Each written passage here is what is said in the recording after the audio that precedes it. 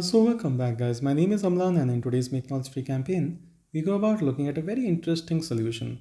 And this solution should help you avoid calls from most of the spammers, and also if you so require, you may not be taking up calls from people who are not in your phone book or in your contact list. So this is something really important, and for this I recommend a third-party solution which is called as Truecaller. Now why do I say this? You see, many natively built applications in your phone, like in Samsung or many other things, can promise you about blocking all calls other than that of your contact book, but they don't seem to work somehow. And therefore, like having a third party solution and a trusted one like Truecaller sometimes can really help. So go ahead and install Truecaller, create an account in this, and once like you have done that, I will recommend opening Truecaller.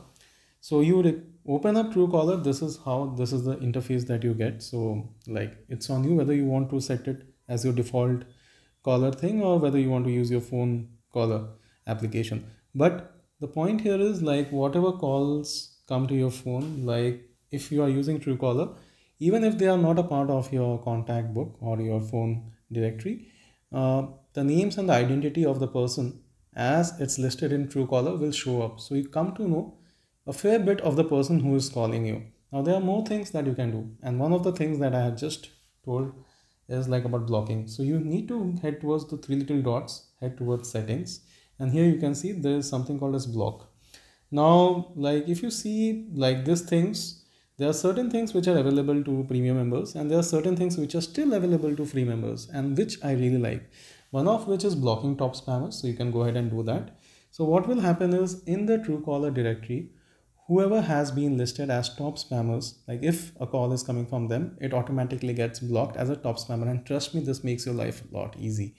Likewise, you know, there are certain applications which help people play pranks on you by making unknown or private calls, which means the number doesn't show up, it shows up as a private number or an unknown number. Well, you can do block hidden numbers as well, and this setting should ensure that you don't get calls from such numbers. Likewise, if you don't want call from foreign countries, or if you don't want calls from people who are not a part of a contact list, you can turn all those things on. Now, one word of caution here, you see, like when I was doing my WhatsApp transfer and other things, I realized that even the verification code, like when I was seeking a verification code via call, even those were getting blocked because those numbers were not saved in my phone book or because those were from a foreign country. So when you do this with a bit of caution, knowing that sometimes a few useful things may also get blocked. And therefore, one of the most important features that I see here is inside block settings, how to block calls. And here it clearly writes that you may decide to outrightly reject, or you may also make the mobile ring silently.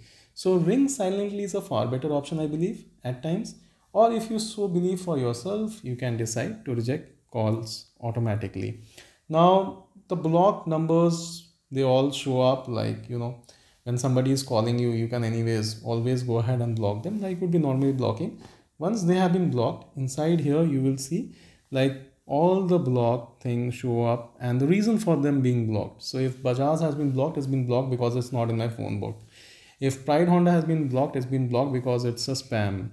If other things, if you see it's blocked, it's maybe because I have blocked it or maybe it's not in my contact book.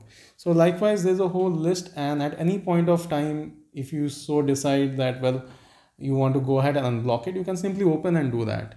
So say for example, I got a call from this number, it's not in my contact list or something, I'm just making this up, and you want to go ahead and unblock. So you can always unblock this.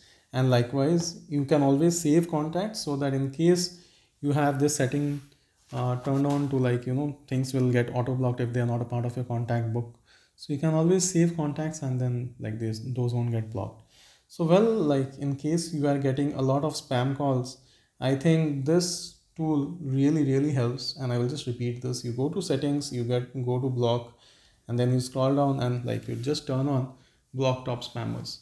So try this and let me know whether this works for you. And if it does, it really helps me if you can subscribe to this channel, click on the bell icon for notifications, and please do share this on social network, on WhatsApp, Facebook, Twitter, LinkedIn, and all those wonderful things with your friends and family. It really helps our work reach out to a little more people.